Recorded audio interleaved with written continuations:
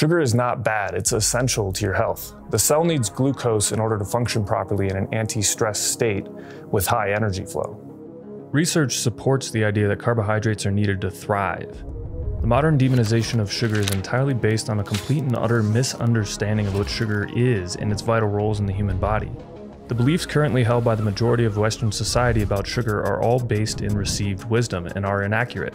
These inaccurate beliefs pour gasoline on an already epidemic-level fire of chronic health issues in hundreds of millions of people.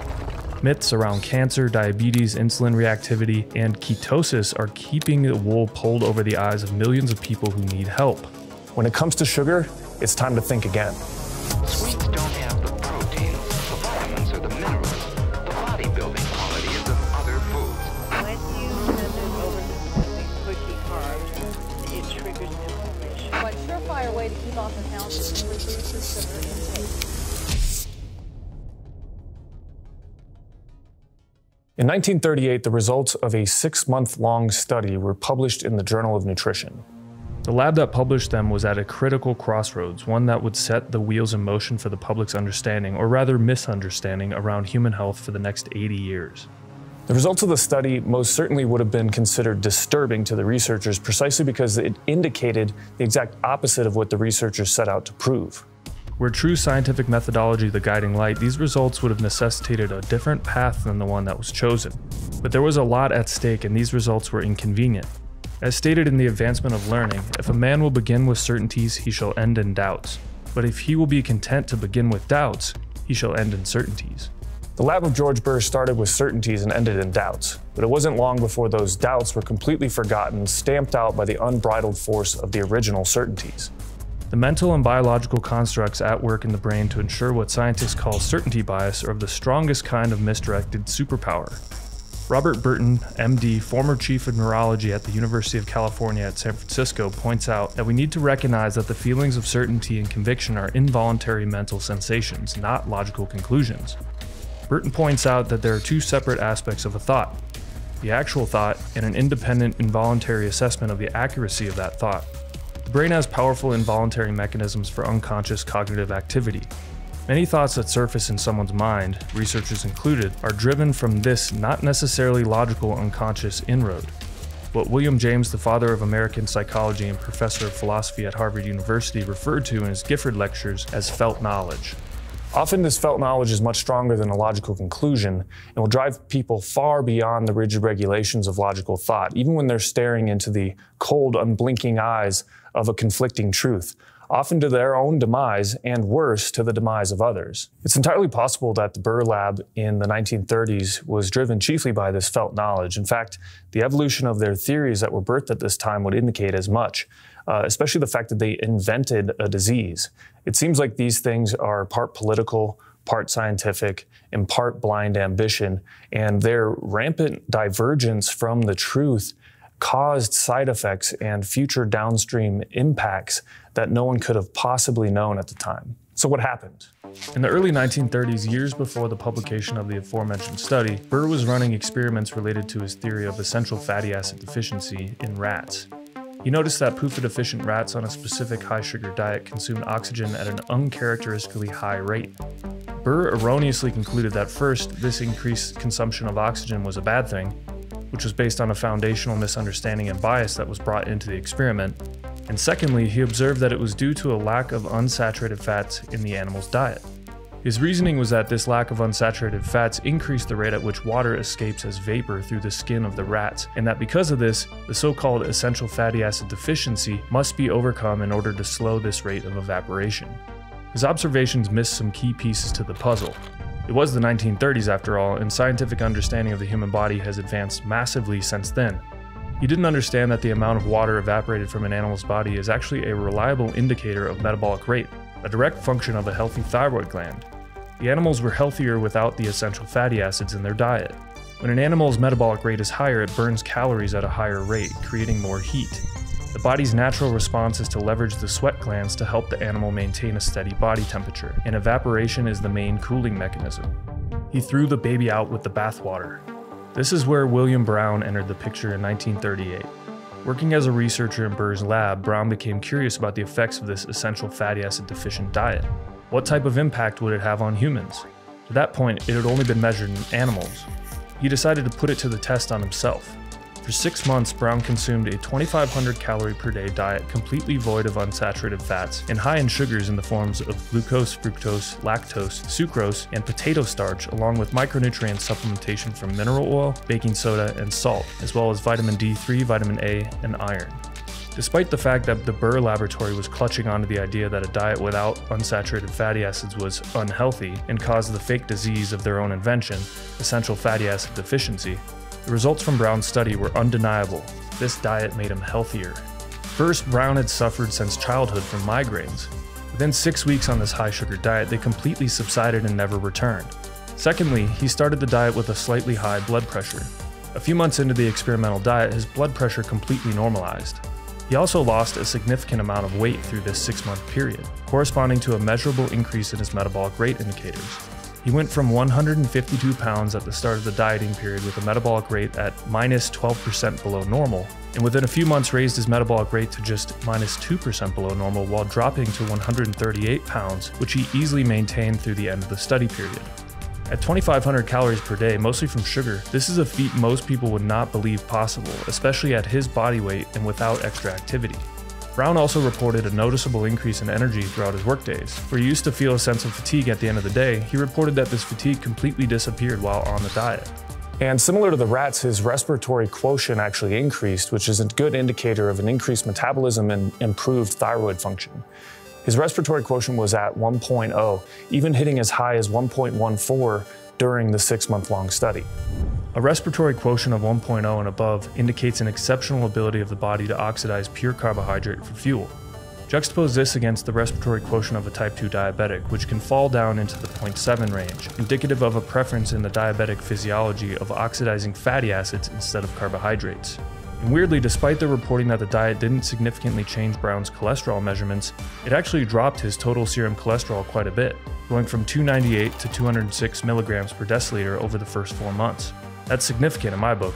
Despite these findings about the lack of fatty acids in the higher sugar diet actually improving the health biomarkers of not just the animals, but also Brown's 6-month-long study, Burr decided to push forward with his essential fatty acid hypothesis. Funny enough, it mostly fell on deaf ears in the scientific community at the time because the other researchers were finding the positive health benefits to the exact opposite of what Burr was claiming with his essential fatty acid hypothesis. The other researchers at that time were actually finding that as the thyroid gland improved with a higher sugar diet and a lower polyunsaturated fat diet, the serum cholesterol numbers also normalized into a healthy range.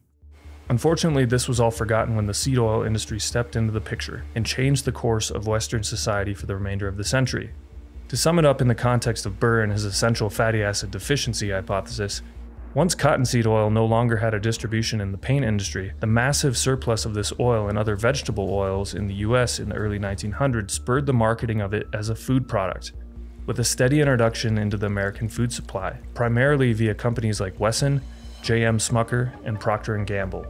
The essential fatty acid deficiency hypothesis was the perfect marketing fodder to prop up a, quote, scientific argument for why Americans should start consuming more vegetable oils en masse, since these vegetable oils are entirely made up of the same fatty acids as Burr was asserting to be essential, polyunsaturated fats, or PUFAs.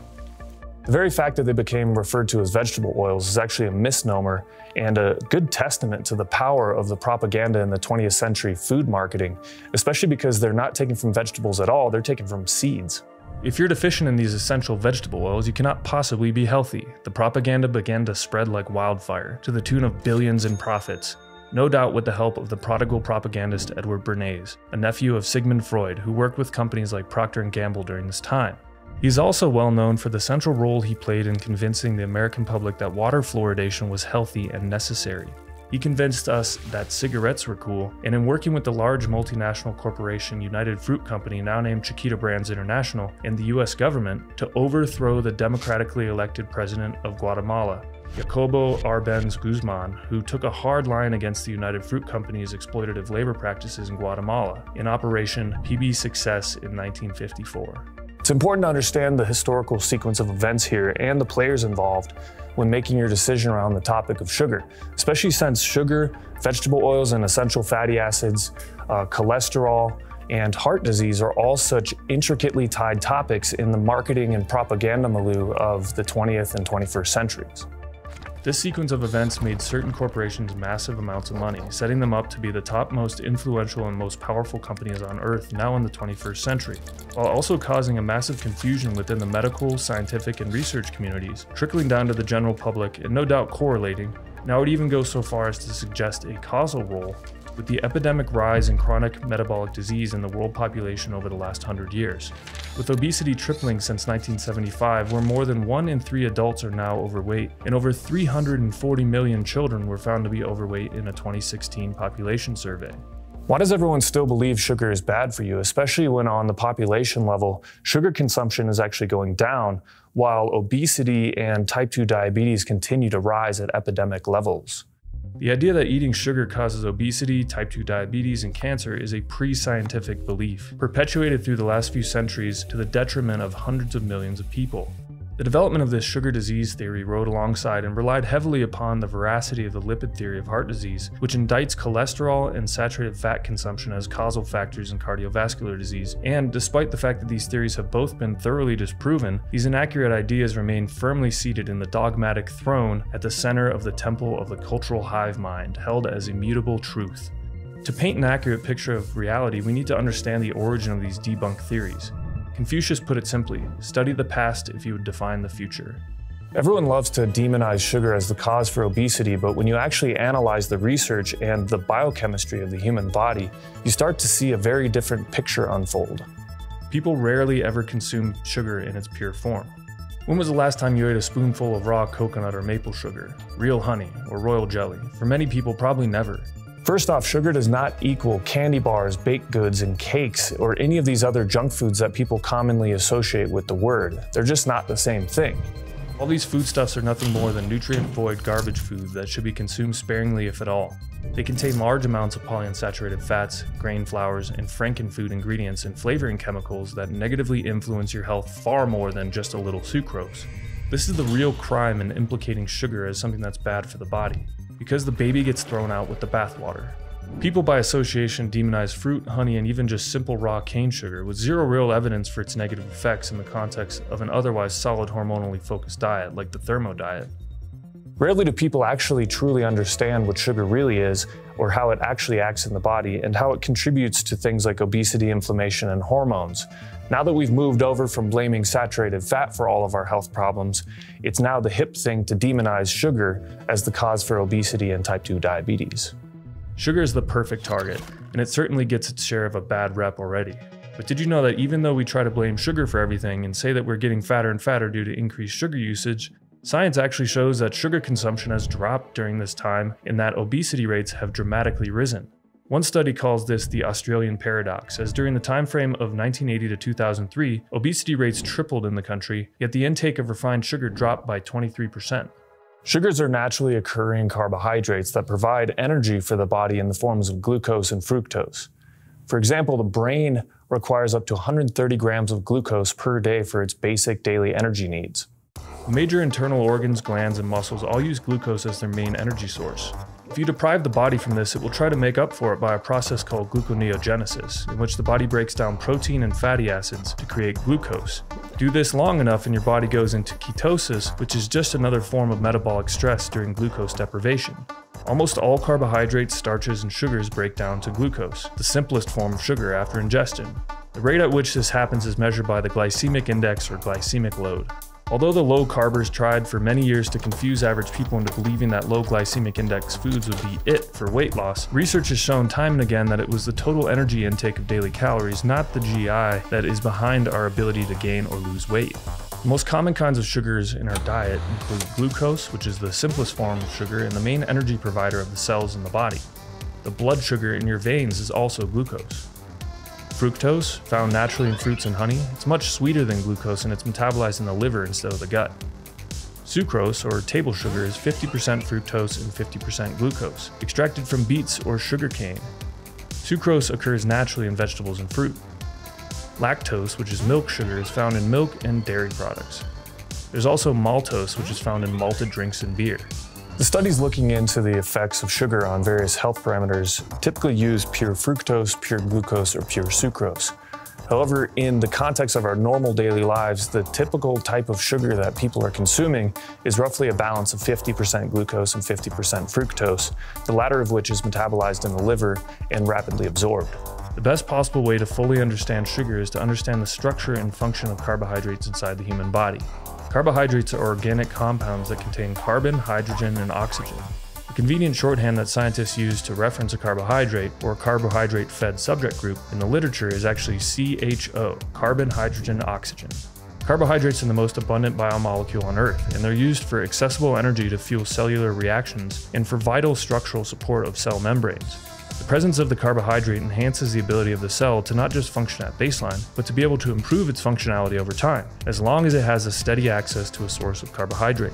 For example, a cell can use a carbohydrate molecule to bind the lipids in the cell membrane to improve cell identification, cell signaling, and cellular immune responses. Certain forms of carbohydrates such as deoxyribose and ribose are essential parts of DNA and RNA molecule structure and function. There are thousands of different types of carbohydrates, but they all consist of one or more units called monosaccharides. Monosaccharides are named accordingly, with Greek roots as simple sugars. The number and type of monosaccharide used, as well as the positioning of how they're bonded with one another, determines the structure of a carbohydrate. For example, sucrose, or table sugar, is known as a disaccharide and is formed by the bonding of two monosaccharides, glucose and fructose. Different monosaccharide pairs form a lot of the common sugars we associate with food, such as sucrose, maltose, which is two glucose monomers, and lactose, which is glucose and a galactose monomer. Polysaccharides, also known as complex carbohydrates, consist of chains of hundreds or more monosaccharide units, and they're usually, but not always, composed of the same type of monosaccharides, such as glucose, linked together in different numbers. Polysaccharides are great for energy use and storage in the human body since they're so easily built and broken down by enzymes naturally found within the body. We create glucose polymers to be stored as energy in the form of glycogen in the liver and muscle tissue. This allows it to be stored in a compact surface area, but provides large amounts of easily available energy when needed. Since glycogen is such a heavily relied upon source of energy in the body, especially in times of urgent need, glycogen depletion, when we don't consume enough glucose in our diet or when we intentionally run our glycogen stores low, can actually cause detrimental side effects in energy production, most commonly described as hitting the wall or bonking in athletics.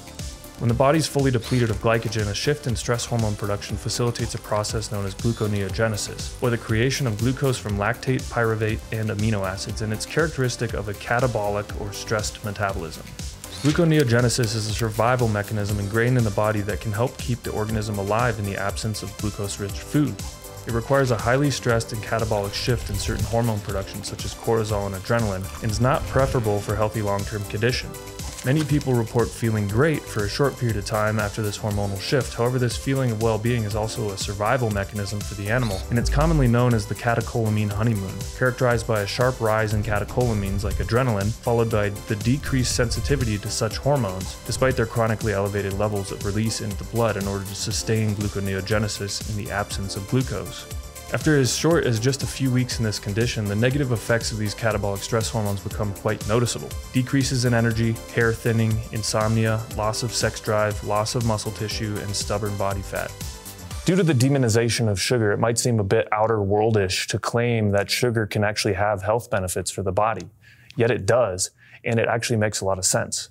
There's plenty of research showing how glucose and fructose actually negatively correlate with diabetes, and that fructose, due to the fact that it's metabolized in the liver, doesn't need insulin to be pushed into the cells, which is probably why higher intakes of fructose have been found to improve insulin sensitivity. Bears coming out of hibernation reverse their full-blown diabetic state by eating honey, which is a rich source of fructose. Scientists are now presenting evidence that diet is the primary driver of the evolution of the complexity of the primate and possibly human brain. Among all studied primates, the frugivores, animals who may be omnivore or herbivore, but whose diets consist mainly of raw fruits, actually have the largest, most complex brains. The sugars in the fruits are literally fueling their brains to grow. Sugars are the primary fuel for the thyroid gland, and the thyroid gland actually controls the rate at which your body burns calories, i.e. your metabolic rate. When you eat more simple sugars, your thyroid gland produces more T4 thyroid hormone, and with adequate sugar stored in the liver, your body can easily convert T4 into active T3 form, which greatly improves energy production and metabolic rate. If sugars and carbohydrates make us all fat, why in the world have almost all bodybuilders for the last 100 years eaten high-carb diets while getting to extremely low body fat levels? When you lower your calories in order to lose weight, one of the most powerful compounds that can preserve metabolic rate is in fact fructose.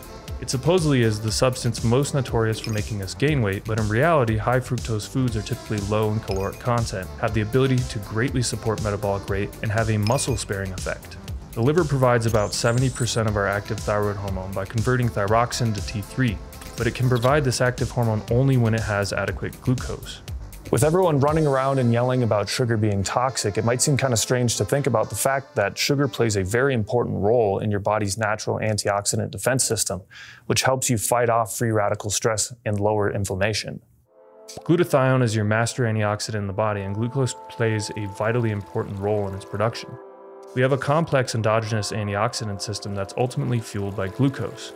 There's a pathway known as the pentose phosphate pathway where glucose supplies reducing power to NADPH from niacin or vitamin B3 in the form of hydrogen ions and electrons.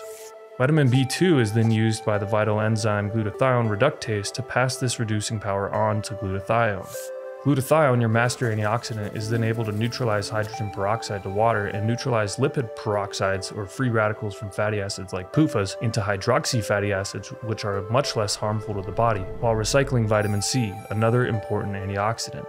Vitamin C recycles vitamin E, which is your most important defensive antioxidant against PUFA oxidation. As you can see, this entire system and all of glutathione's important roles in the body, from fighting against the accumulation of inflammatory free radical species, to protecting against the degradation of fatty acids in the cell membranes, to cleaning up damage caused by PUFAs, all ultimately depends on the availability and action of glucose, sugar. I'd like to point out an important truth about cancer and the role of sugar and fatty acids in cancer. This is important for you to understand precisely because one of the key mythical mantras that's been repeated over the last 30 years is that cancer is addicted to sugar and that it cannot survive in the absence of glucose. This cannot be further from the truth, and the medical community has known about this for well over a decade and has accumulated quite a lot of research to back it up. This mantra has been one of the main talking points we've all heard from proponents of the ketogenic diet and has been used to prop up their arguments that sugar is the devil. However, there's a substantial evidence demonstrating that a ketogenic diet itself can rapidly accelerate the growth of cancer cells, with a common mutation that's found in over 60% of cases of melanoma, 100% of hairy cell leukemia, 10% of colorectal cancer, and 5% of multiple myeloma.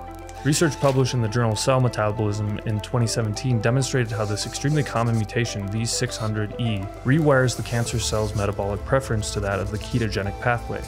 It does this in order to create a feedback loop to pour fuel on the fire for the cancer cell growth and further proliferation throughout the body.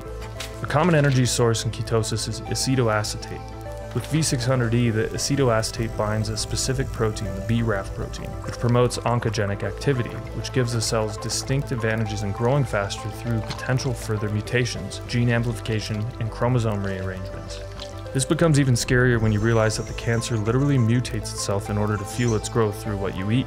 Researchers found that when they fed mice with V600E, a high-fat ketogenic diet, the tumor growth literally doubled in just 4 weeks. As they put it, consistent with our findings, we found that treatment with a high-fat diet promoted tumor growth rate, sizes, and masses. Fat oxidation has been found to promote the survival of cancer cells. This is why I think that it's so important to avoid PUFAs as much as possible, since they are so easily oxidized. Cancer cells are tricky creatures, and they have the uncanny ability to mutate and adapt in order to survive. Leukemia cells, for example, prefer to use the fatty acid metabolism in order to inhibit a certain protein to avoid apoptosis or programmed cell death. This helps the leukemia cells proliferate and multiply. Again, the important role of fatty acid oxidation in cancer growth is very well known in scientific circles. The public just isn't as aware. Like Dr. Erin Curry, PhD from the Department of Biochemistry and Biophysics at UCSF, puts it in her paper entitled Cellular Fatty Acid Metabolism in Cancer, cellular proliferation, a common feature of all cancers, requires fatty acids for the synthesis of membranes and signaling molecules. Here we summarize the evidence that limiting fatty acid availability can control cancer cell proliferation. The important thing to understand when it comes to cancer cells is that blanket ideas such as cancer is addicted to sugar or cancer starves without sugar are quite simply untrue. Cancers can mutate rapidly and get fuel from many things, even amino acids like glutamine. Therefore, the most prudent way to approach cancer treatment from a dietary perspective is for someone to learn about their cancer specifically and follow what's known as a precision diet approach to combat that specific cancer. It's not a one-size-fits-all argument. All ideas that would say it is are utterly non-scientific. The single most common scapegoat for non-alcoholic fatty liver disease is fructose. Everyone points the finger without any real evidence. If you've truly solved fatty liver disease, then how come the incidence of it continue to rise so rapidly? And how come they've more than doubled in children over the last 10 years? They're missing a key element to the equation. In reality, fructose has been shown to be protective against hepatic liver problems, and when there's adequate choline in the diet, overfeeding of fructose does not lead to fat accumulation in the liver at all.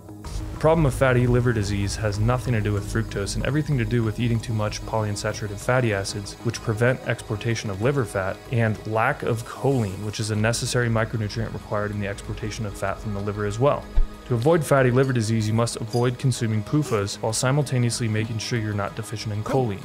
Choline is one of the single most common nutrient deficiencies in the United States, with an estimated 92% of the entire population carrying this deficiency. With the prevalence of PUFAs in our cooking oils being used at nearly every restaurant and in most packaged foods, alongside a 92% population-wide choline deficiency, it's no wonder that around a whopping 100 million adults in the United States are estimated to have non-alcoholic fatty liver disease that continues to rise every single year. The important thing to understand is that a lot of people are just missing the point. They're missing the fact that polyunsaturated fats and essential fatty acids are truly what's causing a lot of these health problems that sugar gets demonized for. And within the presence of this rampant demonization of sugar, even with the lack of scientific evidence to back it up, the sugar myth pervades. Sugar is essential to health, and it's time that we think again.